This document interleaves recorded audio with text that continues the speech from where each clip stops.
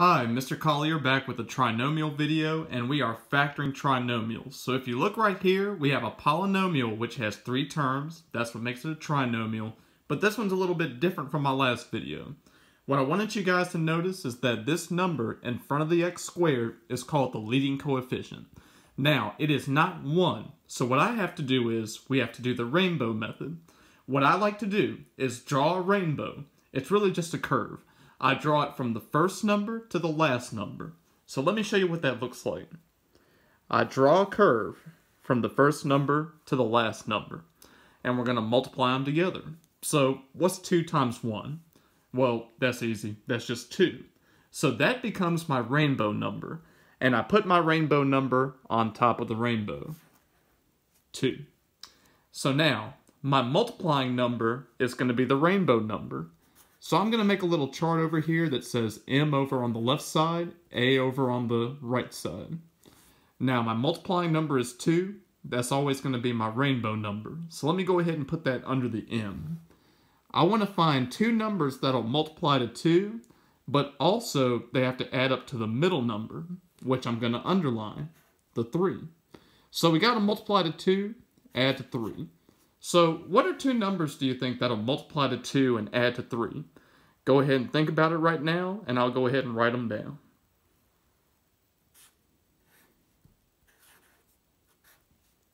2 and 1 will work because they'll multiply to 2 and add to 3. So these are the 2 numbers that I want to choose, and let me show you how I use these in this problem. So what I'm going to do is, I'm going to break up my middle term, this 3x right here. I'm going to break it up into my 2 numbers over here, the 2 and the 1. But notice, these have to add up to the 3x, so I need x's at the ends of these. There we go. Now we're getting somewhere. What I'm going to do now is I'm going to group the first term of the polynomial, this 2x squared, with this 2x. So let's see what that looks like when I write it down. I've got a 2x squared and a 2x. It's a positive 2x. So I'm going to go ahead and put a plus in between them. So I've grouped this term with this term down here. Now I want to do the next 2 terms, the 1x and the 1. Let me go ahead and put this with this. So let me go ahead and get another parentheses going. And what I'm going to do is I'm going to put the 1x with the 1 up here. Alright, almost done. Now what I'm going to do is I'm going to take the greatest common factor out of both parentheses. The greatest common factor, the GCF, is what they have in common. So what do these 2 terms have in common right here? The 2x squared and the 2x.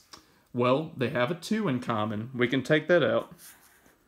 But also, notice that they have just one of the x's in common. This 2x squared has 2 x's because of the exponent, and this x has 1x. So we know they have at least 1 x in common. That's my GCF, 2x. So what's left once I take that out? I have an x left, so I'll write that right here. I have a plus in between them.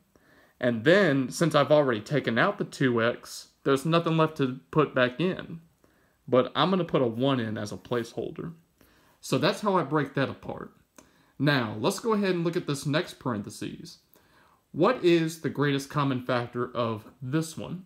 Well, notice this has a 1 out in front, this has a 1, so obviously the GCF must be 1. So what I'm going to do is I'm going to take out the 1. Let's go ahead and see what's left. I have an x left, so I write that right here. I have a plus in between them, and I have a 1 right here. And of course, I already took out the 1, so I'm going to put a placeholder 1 in its spot. Alright, so do you notice something interesting about this? Let me go ahead and switch up my colors. I'm going to go to red. Notice the parentheses are the exact same. This is what you want in every single type of these problems.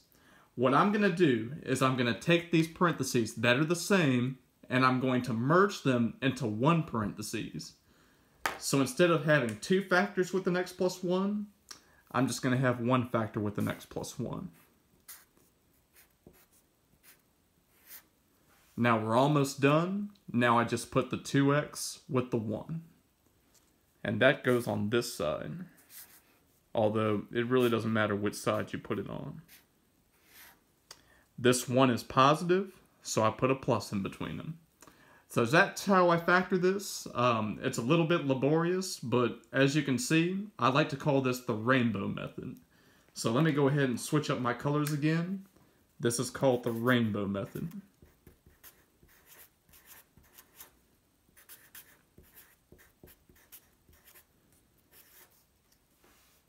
And that's how it's done. Thank you guys so much for watching this video. Please go ahead and check out more videos on my channel and like and subscribe. Have a great day.